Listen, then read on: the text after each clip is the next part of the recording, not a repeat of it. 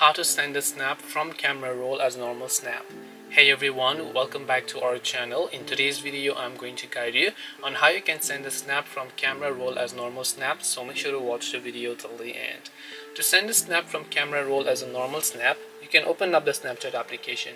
The issue here is pretty much very simple. When we try to send a snap to maybe someone that we know over here, and then we tap on this little gallery icon and then send it, what happens is that it gets sent as a chat and not as a snap.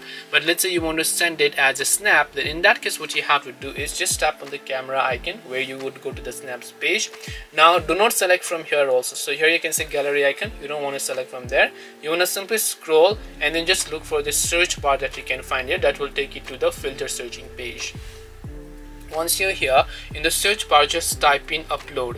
So here you will be able to see an upload filter that you can use. So you can select that upload filter, and then over here now you can go ahead and then choose the photos that you want to send it. So depending upon what is it that you want, you can choose a certain photo here, and then now you can just take a picture and then now you can send it. Now when you send it by using a filter, it will get sent as a normal snap. This way you can send snaps from camera roll as normal. Hope this video was helpful. If you have got any questions, then feel free to leave them down below. Thank you for watching till the very end of this tutorial, and see you soon in the next video.